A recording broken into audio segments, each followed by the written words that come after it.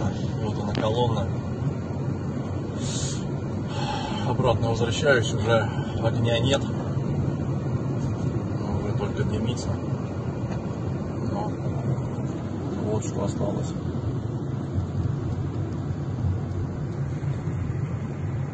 Вот что осталось.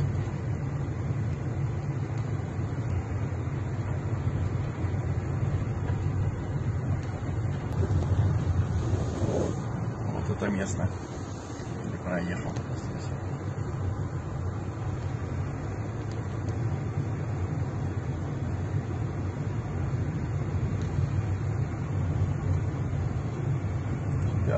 Ребята, внутри.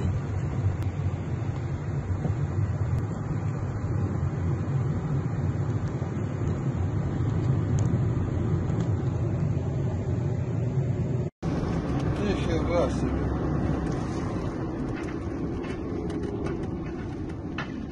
Стреляют.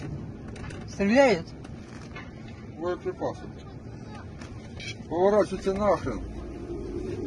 Ясно. Боеприпасы горят.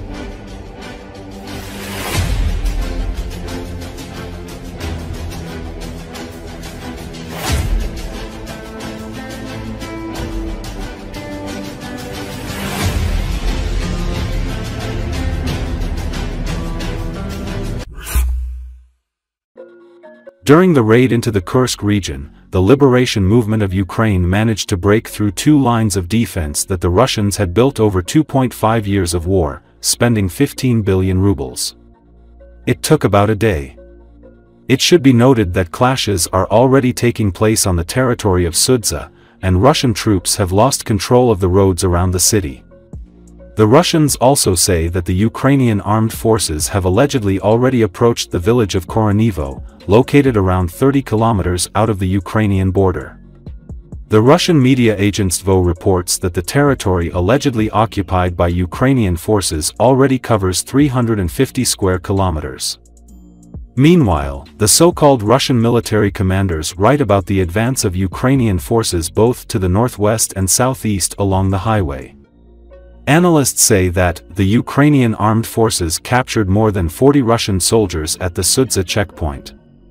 The Rybar Telegram channel, which is close to the Russian Ministry of Defense, claims that Ukrainian formations have occupied the western half of Sudza, taken control of the roads around the city, and that there are small arms battles in the city itself, including on the eastern outskirts.